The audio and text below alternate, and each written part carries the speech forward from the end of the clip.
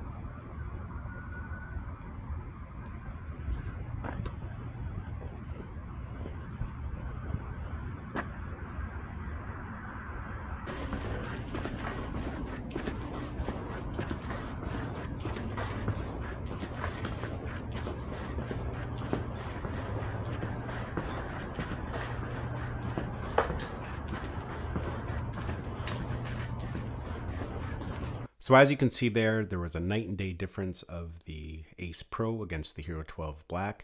The Hero 12 Black, you got a lot of blurring and it was just not very bright, and the stabilization was just atrocious. So now we'll do a side-by-side comparison of the Insta360 Ace Pro against the DJI Osmo Action 4.